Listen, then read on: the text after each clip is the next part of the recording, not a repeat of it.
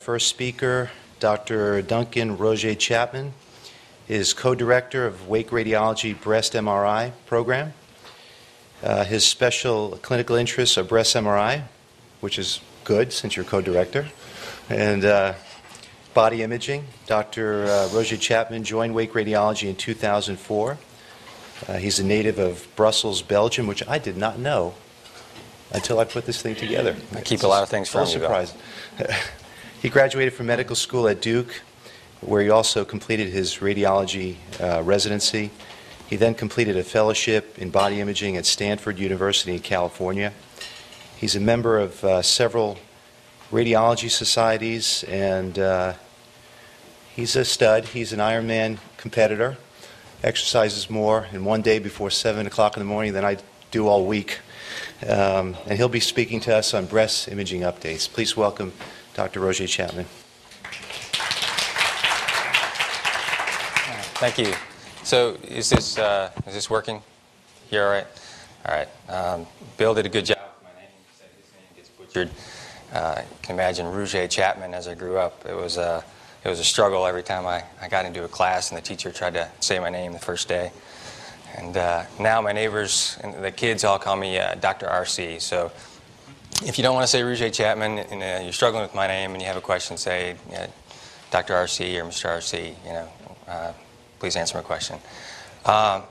So today we're going to start things off with breast imaging. It's a hot topic right now. It's got a lot of play in the lay press lately. We're coming off the month that was Breast Cancer Awareness Month. So Oprah has been having her shows, and the News and Observer has had multiple articles discussing breast imaging in particular, mammography, the roles of mammography, the role of MRI in breast imaging. So we'll kind of get off here with the bang, and hopefully we'll get through in a reasonable amount of time because there is a football game today. I don't know if anyone's interested in that, but I am. Duke and Carolina. It's finally a game that means something this year, so I'm excited to maybe see part of it. So you have an outline in front of you that has to point into this one. Yeah. Okay. Try the forward. Yeah. Any other button? Is our power on? Oh wait, there it started moving. Let's see if it does it again. All right. Okay. So you have a basic outline in front of you. It's going to cover the modalities that we as radiologists use in breast imaging on a daily basis. There are some things that are not covered. We're going to cover screening mammography, diagnostic mammography, screening or diagnostic ultrasound, and ultrasound for intervention. MRI, a little bit on molecular imaging, and just touch on thermography. There are other imaging modalities that are used in breast imaging, and they're becoming more popular, and studies are coming out almost weekly on their uses, and that's CT and PET. But we're going to stick to what's used today on a regular basis. Which imaging study to use? So we'll go with Einstein's paradigm. Everything should be made as simple as possible, but not simpler. Normal selection process in imaging. For radiologists, we expect that our clinicians have an inherent knowledge of modalities to choose which imaging study to use on their patients. Whether that's, if you have a lung nodule, we know that CT is very good in the thorax. MRI is not good in the thorax.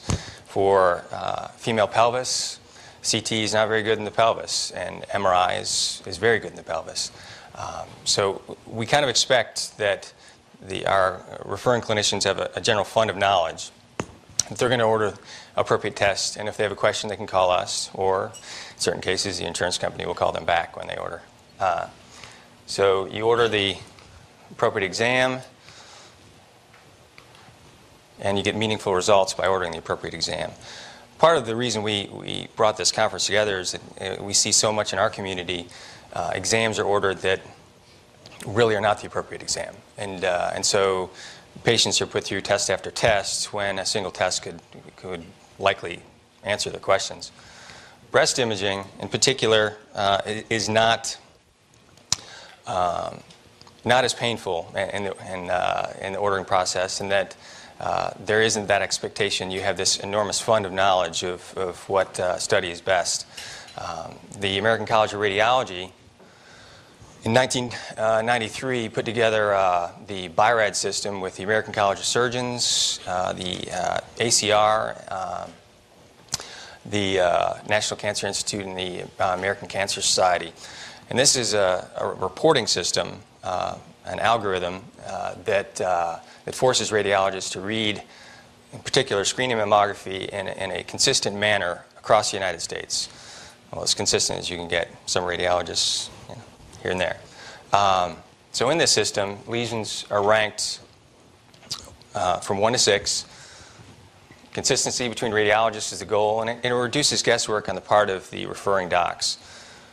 So this was built for you more than it was built for us. So the lesions or mammograms are read from 1 to 6. So if you have a screening mammogram that's performed, a BI-RADS 1 is a normal exam, and for you, the follow-up yearly mammogram. A BI-RADS 2 is a benign finding, such as calcifications that are stable, a cyst that's stable, and that's a 1-year follow-up as well. And then 3, 4, 5, and 6 are probably benign, suspicious, thought malignant, and a known malignancy, for which you can see an established follow-up is set for you. On a screening mammogram, you have to remember, the only result you can get on a screening mammogram is normal, benign, or, which isn't listed here, BI-RADS 0 means the patient has to come back. So it's a simple system. Einstein didn't actually say this. So in the basic clinical process, the patient comes to you, has a sign, pain, or a screening abnormality. Test is done, detection is made. Then another test. This is great for radiologists because these tests are usually radiological. Diagnosis is given. Next is staging, and then from staging you get appropriate therapy and treatment. I know this sounds somewhat simple. Well, let's define what these are. What is a screening test? A screening test is designed to find disease early before a patient manifests symptoms. So it's a test used in a large population to find disease that's rare. Components, it's simple to perform. This is the ideal screening test. Large capacity to test many. It's available everywhere. Inexpensive, must do no harm. It's very important. And so our goal is specificity, or sensitivity, early detection. We want to find disease before it manifests itself, and such as in screening mammograms, finding early disease before it's relevant. What is a diagnostic test? Test is designed to characterize a known abnormality. So you have to have either a symptom, nausea, pain, a sign such as a mass, or a lesion, something you've seen on a screening examination. Cost, availability, pain, and simplicity, not considerations. Well, they are considerations when insurance companies and government are involved, but they're not the primary consideration. That is specificity. What are we seeing? And what is a staging test? Test to determine the amount of disease. 2 types of staging tests. There's local regional, which is for the breast. You would think the lymphatics and the axilla. And then also non-regional, distant metastatic disease. How much disease is present? So in breast cancer, why do we need to know that? Well, if it's localized disease, the patient would likely be amenable to conservative therapy, so lumpectomy and radiation. If there's distant disease, well, an oncologist has to get involved. So let's start with mammography.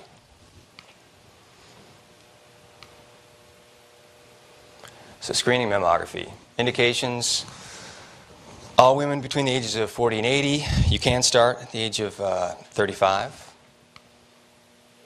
Strong family history, start at 30. Right now, breast MRI is playing a role in that, so that's changing. Before mammoplasty, so before breast augmentation or reduction, the last thing you want to do is remove a bunch of breast tissue and find that there was cancer in the tissue. It still does happen. I was at a conference yesterday where they were discussing that exact case where cancer was found despite mammography performed beforehand. So in screening mammography, it's a binary readout, meaning it's either positive or negative, meaning you're going to get a BI-RADS 1, 2, or you're coming back. BI-RADS 0. So there's no, if you get a screening mammogram back from a radiologist that a patient's been sent to, and it says BI-RADS 3, this is something that needs follow-up, likely benign, and they haven't had a diagnostic study, it's inappropriate. You should not get anything other than a BI-RADS 1, 2, or 0 off a screening exam.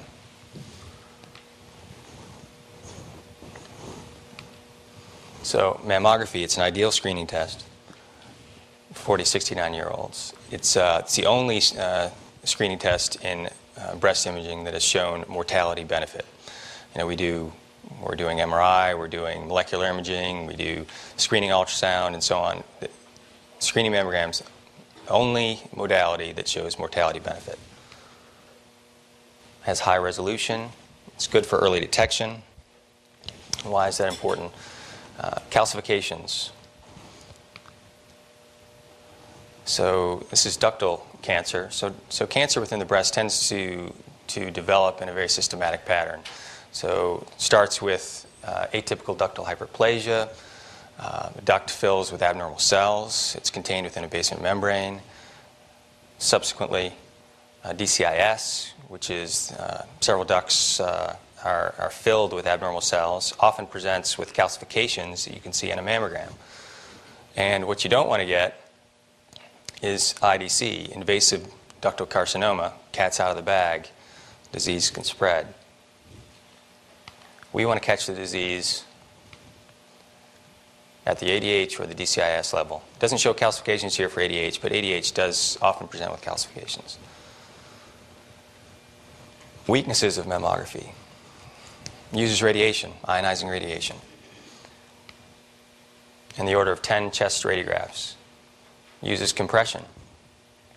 For some women, this is a very painful experience.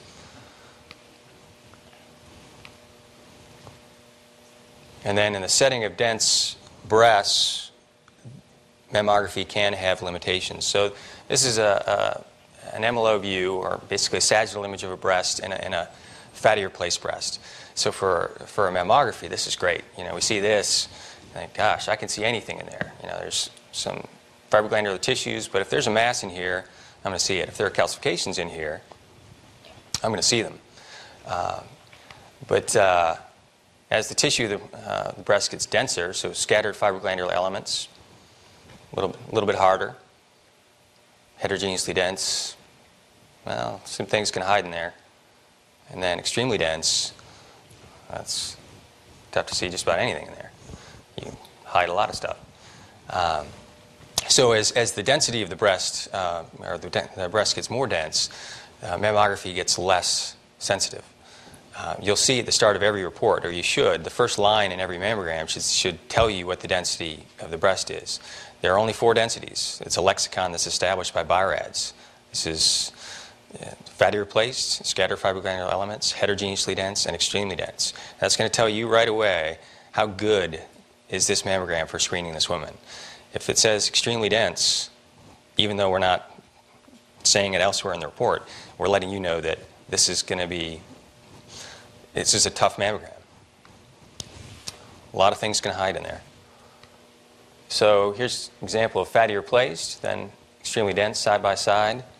You can see the sensitivity for detecting cancer is going to be quite different between the two. This is about a 1 centimeter cancer. Stick in a fatty replaced breast, and you can walk in the room and you can see it. You don't really need to be in mammography to see that. Put that in heterogeneously dense breasts, still see it. Extremely dense breasts, you better hope you have a good physical exam, because I'm not going to see that. False negative rate. This is from screen film mammography. It's 20%. In the best of hands, that number was 15%.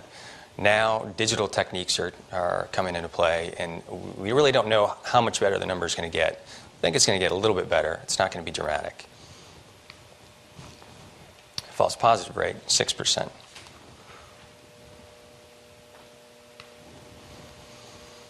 So what happens if you get a BI-RADS 0? Now this is something that, you know, we send, by law, we send a letter to the patient saying they need to come back. And this is when we can't call it negative, we can't call it benign finding. And there's something on the mammogram that just raises a question. This is not an abnormal thing. In our practice, of all screening mammograms, a little over 6% are called back for diagnostic studies. Now, very, very few of those women have cancer, but we got to get 6% back to look at things that we need to see better, whether it's compression views or subsequent ultrasound. We have to make sure that that something's okay. It's important on your part as the clinician, given the anxiety that these letters can promote in women, especially if it's the first time being called back, is to alleviate their fears that, you know, this is not an abnormal thing. In this practice, 6% get called back. In the United States, that number ranges between 10 to 15%. In Europe, they try to get a callback rate in the range of 3 to 4%. So we're not as good as they are, but it does not necessarily mean that you have a cancer if you're called back from screening mammogram. So diagnostic mammography. Next step. So come back for more compression views. And the BI-RADS category is just, a new BI-RADS is given. So you come back with a 0, and from a diagnostic exam, I can give any one of the BI-RADS categories. From 1 could be negative, all the way to, well, I can't give you a 6 because that requires a biopsy, but all the way to thought malignant. So it determines your next step. What to remember with mammography? Annual screening mammography is mandatory. All the societies worldwide state this. Meta-analyses show that the mortality benefit, no one thinks otherwise. Recall for diagnostic mammogram does not mean bad news. Please explain that to your patients when they call you. So what's the next step? Diagnostic ultrasound. Strengths, it's well tolerated. There's no compression. It's widely available. Relatively inexpensive, and there's no ionizing radiation. So its uses are multiple. You use it in conjunction with mammography, obviously, but first, if you can't see something on a mammogram, the patient has a palpable abnormality, ultrasound is a very good exam. You could palpate the abnormality, put your probe right on the abnormality and see if something's there. Is it just breast tissue, or is there a mass? 2, it's very good with cyst versus solid. So this is a cyst, anechoic lesion, good through transmission, just a benign finding. See it often within breasts, and it often presents as a palpable abnormality. I think if we took every woman in the room and did ultrasound of your breasts, 90% of you would probably have a cyst in your breast. Solid lesions, a little tougher to evaluate with ultrasound. And it also guides intervention. So if you could see an abnormality on your ultrasound, then you could biopsy with ultrasound. And they're the best biopsies to do because it's a comfortable position for a female to be in for a biopsy, lying supine. And then since we have real-time imaging, we can see the biopsy taking place. You can see your needle in the lesion, and you can see the tissue being taken. When you're performing biopsies with using mammography or with MRI, you put your needle in a position where you think it's right, and then the tissue's taken, but you can't see the tissue being taken. You have to send that tissue back to the pathologist, and they tell you whether or not you've got what you need. So can have sampling errors because of that. Weaknesses, it's not regulated, and it's very operator dependent. We, as radiologists, tend to work with technologists, sonographers who are professionally trained. Majority of them are very, very good. But even in the spectrum of sonographers, there are some sonographers who are excellent, and there are some sonographers where you really feel like you have to go back and check everything that's done. And that's among the professionally trained sonographers. Now, mammography is regulated by the government. You know, we can't stray too far from what is right in mammography, because we have to meet certain guidelines and strict criteria. But sonography, there's no regulation. Anyone can have an ultrasound machine. Right now, Siemens and GE are trying to get every med student that starts first year med school to buy an ultrasound machine so they can start using it. So you can see there's going to be a wide spectrum of skill sets using ultrasound. And then there's a correlation between mammograms and ultrasound for biopsies. So on a mammogram, the female audience, you know this. So you're sitting upright for your views, and you're in compression. So you're going to have craniocaudal compression, sagittal compression for MLO views. On an ultrasound, so you see something, say it's upper breast, then you go to an ultrasound, and all of a sudden you throw your arm behind your head, and you're lying on your back. You know, where that lesion is not so simple to see on an ultrasound what you're seeing on a mammogram, to correlate the two. We can generally do it, but it's not a simple thing. And that can also lead to sampling errors. And then the specificity for ultrasound in the setting of solid lesions. Certain solid lesions, in particular fibroadenomas, there are some criteria, which based on a paper by Stavros, that we can utilize that will give us a 96 to 98% chance it's a benign lesion. But outside of those fibroadenomas, for solid lesions within the breast and ultrasound, it's not a very specific exam. It's kind of toss a coin. So indications, it's primarily used in conjunction with mammography. So if you're order the mammogram, diagnostic mammogram with ultrasound if required. It's good cyst versus solid, has limited solid lesion specificity, and it's great, has a real-time guidance tool for biopsies. So, final thing, it's not a screening tool. We get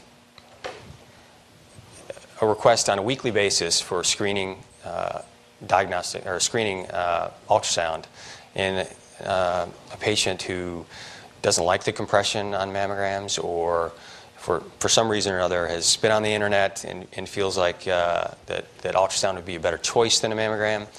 A lot of this came out of this Akron trial 6666, which is an ongoing trial right now, but they released the preliminary results on the trial and stated that in conjunction with mammography, screening ultrasound caught more cancers. So this was all over the place.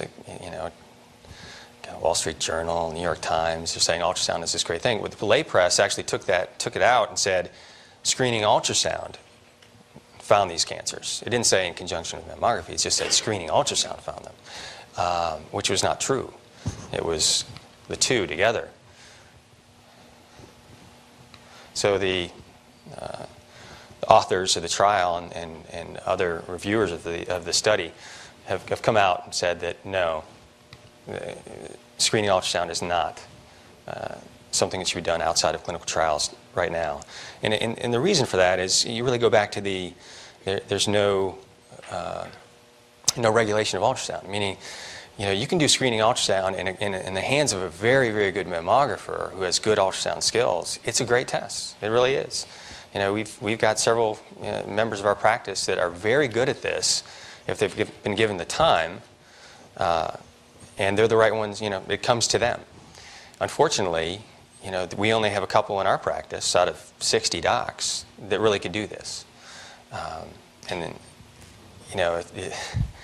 if you take the whole spectrum of physicians and order this particular test, you really, there's a very good chance you're not going to hit the guy or a woman that really knows how to do a screening ultrasound. So it's generally not recommended.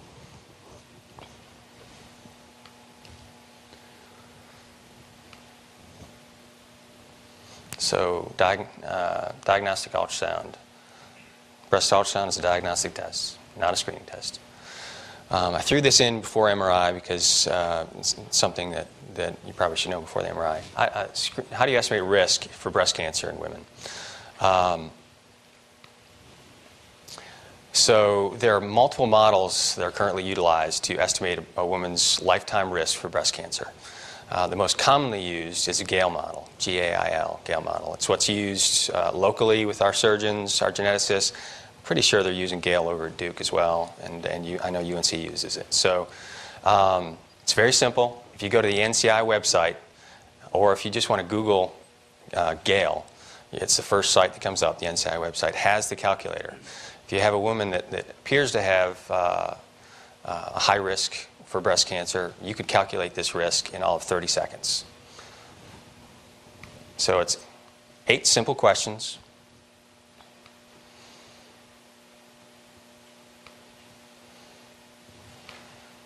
Personal history of breast cancer, DCIS, LCIS, patient's age, age at first menstrual cycle, age of first live birth,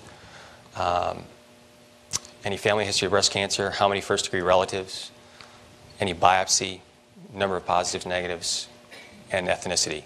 That's it. 8 questions, and it will pump out a number.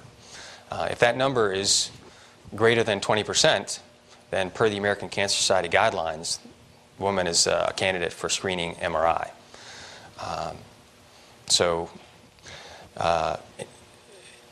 The insurance companies as well, if you're going to order an MRI to screen a woman, generally this is the best thing to do beforehand so that you don't have someone getting a bill sent back to them because the insurance companies won't pay for it. They want to see a 20% or greater risk in their screening populations. So MRI. Strengths, no radiation. It's extremely sensitive for cancer, 97%. That's multiple studies have shown that. Very high negative predictive value. It's great for high-risk screening. It's the most accurate staging method to date for breast cancer. There's no compression, although very, very mild compression. Let me go over here. See if this thing still works. And you can guide biopsy with MRI. So weaknesses, it requires expertise. The early results for studies with MRI were very, very low in specificity. Still a great sensitivity, very low specificity. Part of that was the equipment that was being used was in general substandard, not what it is today. And then the expertise was limited at that time. I mean, the physicians who were reading the studies didn't really know what they were supposed to be looking for other than enhancement within the breast. Enhancement patterns that have subsequently been studied and put in the literature to help guide us to what is normal and what is abnormal. They really didn't know that. So the specificities were very low. An example within our practice, we have 3 current readers of breast MRI. In the first 500 studies done in the practice, with lesions that were BioReds 4 and 5, so lesions we recommended biopsies on, we had a 25% positive predictive value. It doesn't sound bad, but 25%. So 3 out of 4 lesions were benign. The second 500, we were at 40%. And the 1,000 after that, we jumped to 55%. So you can see, with experience, you're going to get a lot better saying what is negative, what is positive. Those numbers are tough to come by just because the volumes of breast MRI are not particularly high. You're going to have certain individuals that train at high volume institutions, and I think Duke probably has a pretty good volume now. They're going to have much more expertise coming out of training, but you'd be surprised how many people are reading breast MRI as just general MRI readers, and they'll read 1 a week. You're not going to be very good at it, read 1 a week. It's expensive. You can get claustrophobic in the magnet, which we usually have an answer for. And then positioning. So this is how a woman is positioned in the magnet for a breast MRI. They're prone, head down, going into the magnet head first. So if you're going to be claustrophobic on your back, you're definitely going to be claustrophobic lying like this. It's, I'd like to say it's a pleasant experience for women to do this. It's not. No one enjoys this. So it's a tough thing to go through. Then if you have metal implants, you're not a candidate for MRI. Indications for breast MRI, per the American Cancer Society guidelines, this came out about a year ago.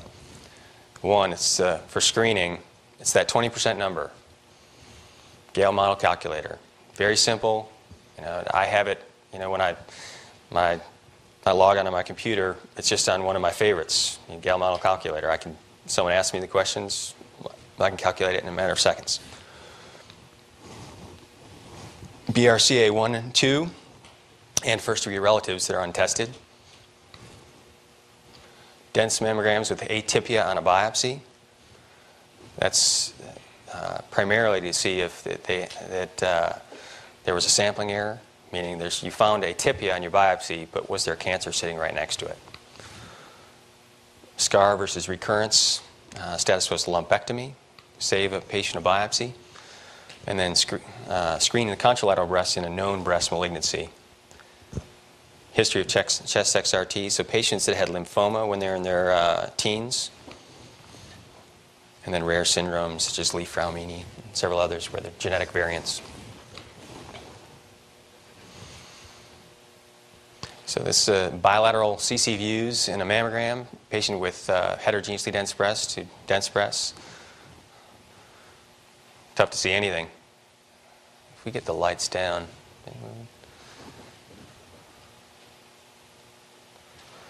So, might even need more lights down.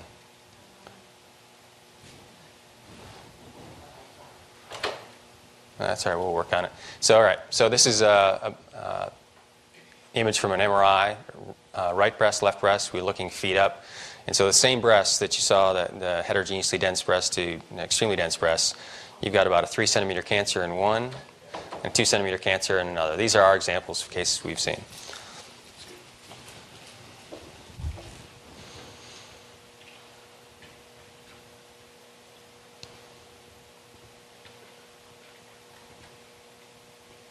These bright lights are kind of hard on me anyways. I usually work in a dark hole. Yeah. That's all right. Yep.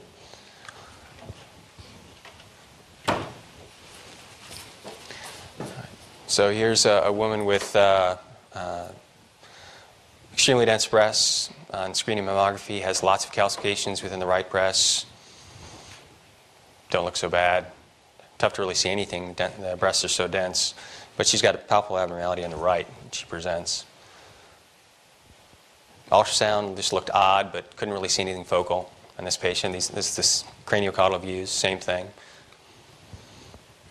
So we take the right breast, that's the CC view, and that's the MRI. So in the MRI, see is diffuse enhancement within the breast. So a big draining vein. What does that mean? Well, you need to see other breasts to see what it means.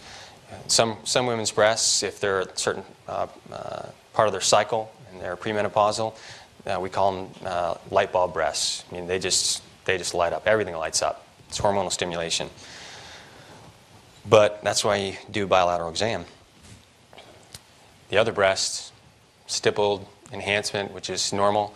This patient had cancer that incorporated the breast in its entirety.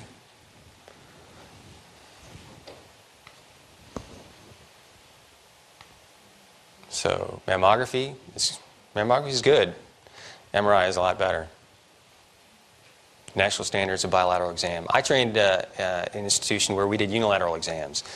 And my professors would always say, you don't need the bilateral exam. All you need is the one breast. And I thought, oh yeah, these guys are right. But they were wrong. They were definitely wrong. Scar versus recurrence. So this is MLO and CC views. A breast that in a patient who has had a prior lumpectomy, and on mammogram it looked like the scar was changing over the course of time. Normally this would just require a biopsy. Surgeon go back in. With MR, you can look at the breast, see the scar, and this is a color mapping. So if there's enhancement in the region of the scar, it's going to show on my color map. There's no enhancement, meaning there's no blood supply going to that region. And here's the bilateral exam of the patient. It's a negative exam. There's no evidence of cancer recurrence. They don't need a biopsy.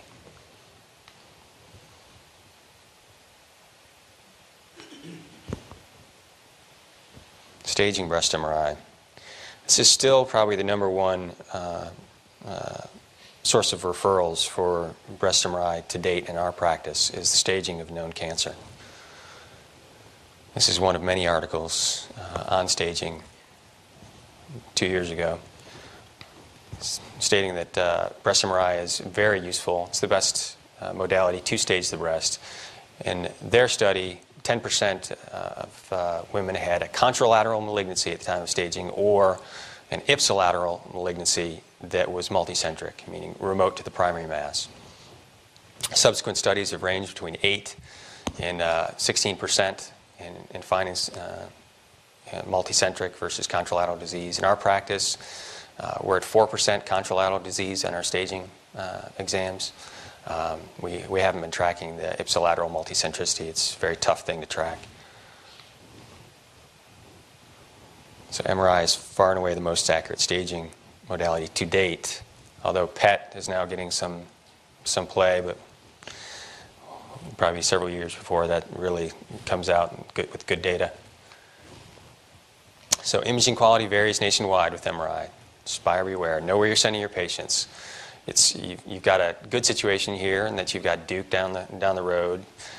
They do a great job. You got UNC also does a very good job with MRI, and we think we do a very good job. So that's not the case if you go further out within the community, and you just really have to be careful where they're going. So this is Etta Pisano, and their most recent study. They showed that of the cancers they found in the contralateral breast in their staging exams, 60% were invasive cancers. They potentially would have killed the patient. So now they stage every one of their patients that has a known malignancy with MRI to screen the contralateral breast. So classic indications: in certain patients, MRI would be beneficial. Current indications says all women. Well, I don't necessarily agree with that. I think that if a woman is completely fatty replaced, you could see everything in the other breast with mammogram fine. I don't really think they need an MRI. But those, there aren't that many that come through that are completely fatty replaced. So in women with scattered fibrogranular elements or dense breasts, MRI, I think, should be performed. Is it really valuable in the staging setting? Well, this is just one of many studies that shows that management of the disease has changed, not just in the 8 to 16% of women who have multicentric versus contralateral disease, but surgical management can be changed with chest wall invasion that's unknown, or lymphadenopathy that's unknown, metastatic disease that's remote to the cancer within the bones and so on, it's unknown. So a lot of benefits. So this is what our computers can do, and they couldn't do 5, 6 years ago.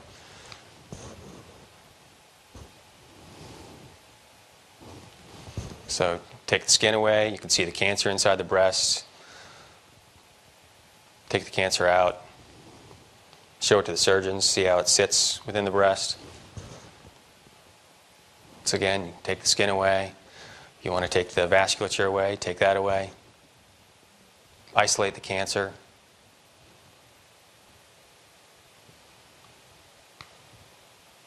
Give a volume. Why is this relevant? Well, nowadays, one of the other indications for MRI is pre and post chemotherapy, in particular neoadjuvant chemotherapy, and see if the chemotherapy is working. If it's not working on the MRI, generally it's not effective, and they need to switch their chemotherapeutic agents. Accurate staging. So this is a water-sensitive sequence where you can see in the medial right breast fluid collection, which is their post-lumpectomy site. Conventional imaging didn't show anything else within the breast, and the patient was going to go on to local radiation therapy.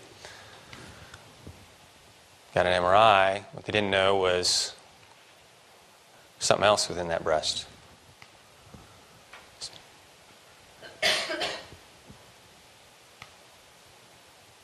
So that on color map, It enhances. This is the curve of enhancement, meaning it takes blood in quickly and it lets it go fast. That's a type 3 curve, what we call a cancer curve. This is what our malignancies generally do.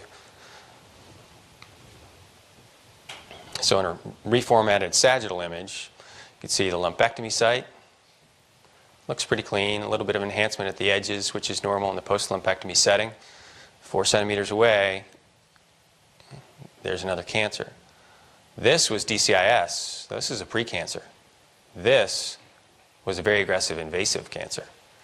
Never would have been known. Would have been outside the field of radiation. So there's no better staging method currently. You need dedicated rendering computers. You need the right equipment. So this is an example of fibrocystic disease. We see this all the time, but not to this extent. This is a pretty dramatic case of fibrocystic disease. So this is a patient that, on the mammogram, I don't know, is that all normal? Or cysts? On ultrasound, a lot of these cysts have complex features. So this is one of those patients where we just couldn't figure anything out based on conventional imaging. So on MRI, this is a water-sensitive sequence, and you can see some of these cysts are different, a little bit different color than the others. Some are very simple, some are more complex, some have who knows what within them. But when we give contrast and subtract out the cysts, there's nothing there. Nothing enhances. There's no evidence of malignancy. It's a negative exam.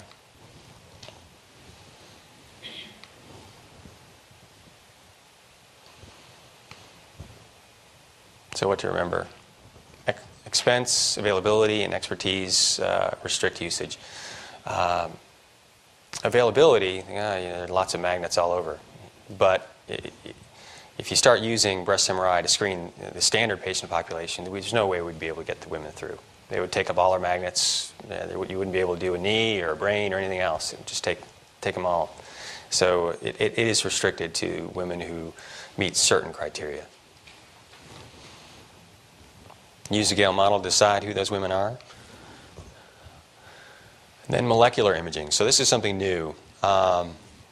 BSGI, breast-specific gamma imaging, also called miraluma, is where a radiotracer is injected in the arm. It's allowed to accumulate within the breast, and then mammographic views of the breasts are obtained. Look like mammograms, both CC and MLO views. Strengths, has a very high sensitivity for cancer. Very high negative predictive value, on the order of 99%. Inexpensive, it's a relative, much less expensive than MRI. Very light compression. Weaknesses, it uses radiation, on the order of what you'd get from a CT scan. Has limited availability. I believe we're the only practitioners in Raleigh that have BSGI. I don't know if Duke is using it now. Duke still doesn't have it. I don't think UNC has it. So there isn't a lot of availability. There is some compression involved. Indications are similar to MRI, but generally in a lower risk population. So we use this for problem solving. Palpable mass, negative mammogram and ultrasound, patient with dense breasts or prominent fibrocystic disease, but they don't meet the guidelines for the American Cancer Society for breast MRI. It's great if you get a negative exam.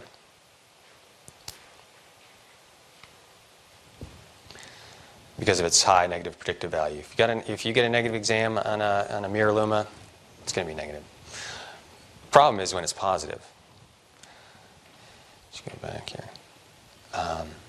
With a positive miraluma, there's no means of accessing the abnormality with the miraluma scan. Meaning, if I see an abnormality in an ultrasound, well, I can stick a needle in it while I look at it under ultrasound. If I see an abnormality on MRI, I can target the lesion with MRI and go get a piece. Well, with miraluma, you get a positive study. Basically, the patient has to go and get another study. Generally, that's going to be an MRI, and that gets expensive when you go in study to study to study. Thermography, just briefly, it gets some positive press on the internet. Doesn't merit it. Based on what the government has to say about it, it's ineffective and finds no more than half of malignancies. And if you think about mammograms, you're getting 85%, in good hands. Thermography, 50%. There's not a lot of benefit to that. And these are quotes from the government website. No justification for use. Why do I say that? Well, on the internet, there are plenty of practitioners who tout the the benefits of thermography, and they're all practitioners that own thermography. So the benefits are financial benefits in their bank accounts, as far as I can see. There are no studies that are showing true benefits. The internet. Know what's on the internet because your patients are going to tell you about it, which you probably get all the time. Some patients come with fantastic information that they've kind of picked through what's right and wrong and what's useful off the internet. Some come with just crazy stuff. This last week just got on the internet and looked under screening mammograms and breast cancer, and some of the things I got. Screening mammography causes most cancers. There's a lot about that. Breast compression induces cancer to metastasize. You smush the cancer and it spills all out, which I thought was very interesting. Chemotherapy has no value in breast cancer therapy. So Susan Summers from Three's Company was on Oprah 2 weeks ago saying this. No benefit to chemotherapy. I guess on Three's Company she got a lot of experience with chemo. This is a great one. Exercise regularly so that the cancer will give up on you and go after slower, weaker women instead. I like that a lot.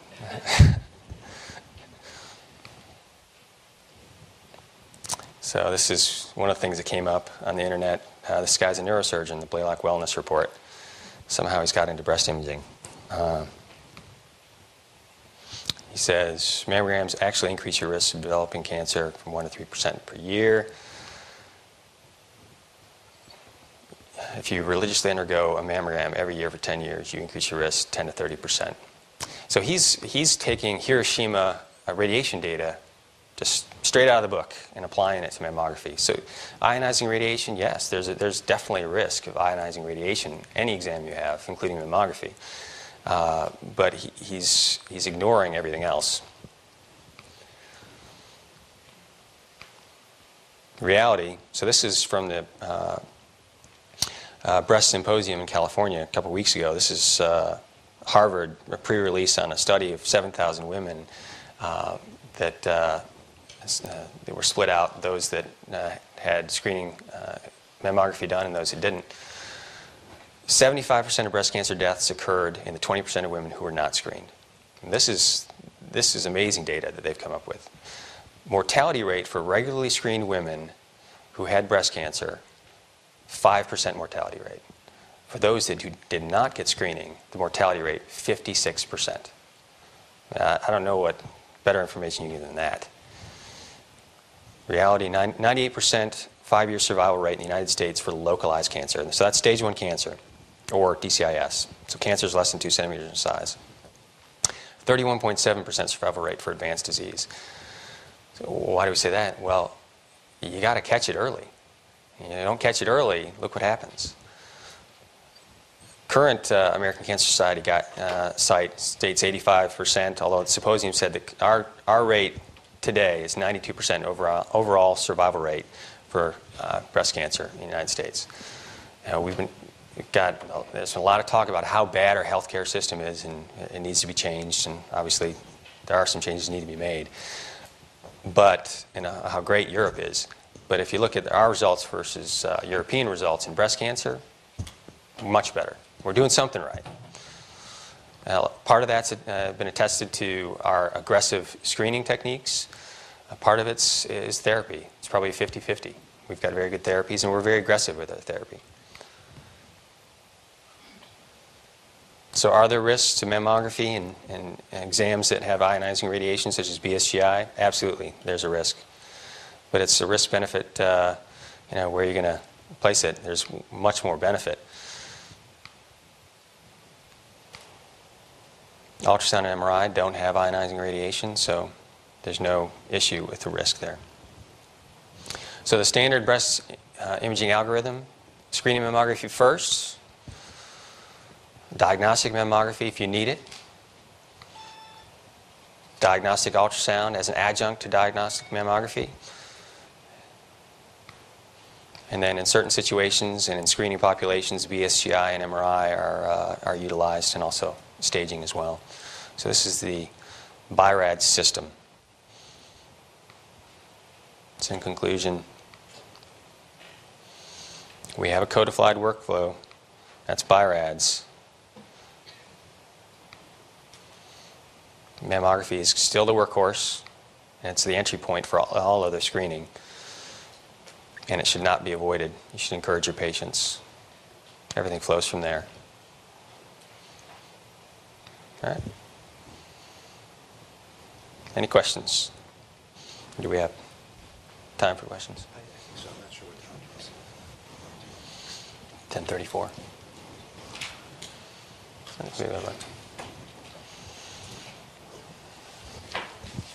Maybe you have a quick question for Yeah. Did I understand you say that you talk about dense breast in terms of fat? No. Breast density there's a spectrum. So generally, as a woman ages, the breasts become more and more fatty replaced. And so on a mammogram, fat is dark on a mammogram. And so it's easy to see cancers which end up being very light in the setting of a background of fat. And so as you get more and more breast parenchyma, the density it gets brighter and brighter and brighter, and it mixes with what we see with malignancies.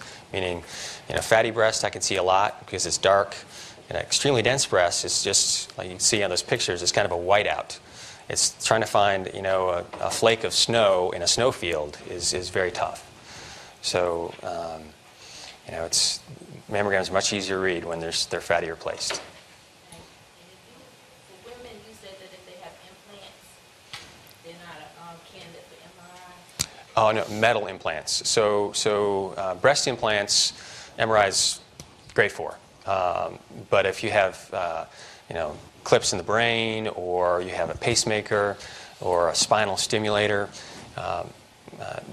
those are some metal pieces that we can't put you in MRI because we're going to shut your stimulator down, we're going to shut your pacemaker down. We don't want to have to code you in the magnet. So, fine, they're fine. Yeah. What if a woman, or even a teenager, what if they do have a lump, they do a diagnostic ultrasound, and they say, okay, it's normal tissue. They continue, and so that lump's there forever. Is that something that would qualify them on a chart where they would continue follow-ups then? Well, that's a little more complex question, you might think.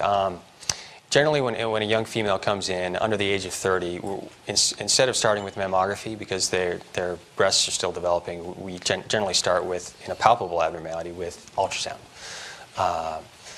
We don't want to expose them to ionizing radiation before it's absolutely necessary. So if there's a palpable abnormality that they feel, generally you're going to come to a radiologist. We'll do an ultrasound of the abnormality. If there's a solid lesion there, generally we're going to see it if it's palpable.